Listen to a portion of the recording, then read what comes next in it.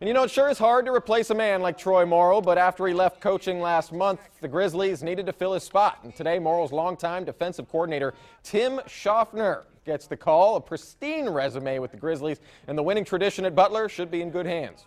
I've watched, I've listened, I've been with him for 10 years, so I think I've been a pretty good understudy, and that's what I kind of pledged to him, is if I took this, I want to keep right on with what he built, this legacy that he's developed here. Morrill had 154 wins in 15 seasons, big shoes. Schaffner says the face of Butler may be different, but nothing is going to change.